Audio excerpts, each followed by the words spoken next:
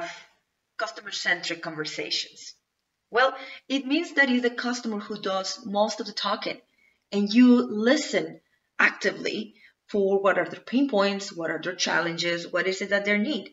And you then translate what your product and services do into a solution.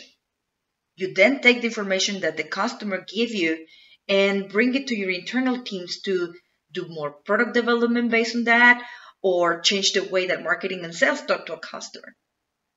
So customer-centric culture, customer-centric conversations, it's what it says in the tin. Listening to the customer by having him at the center of everything that you do. I hope that was helpful. Thank you so much for watching and subscribe to our channel.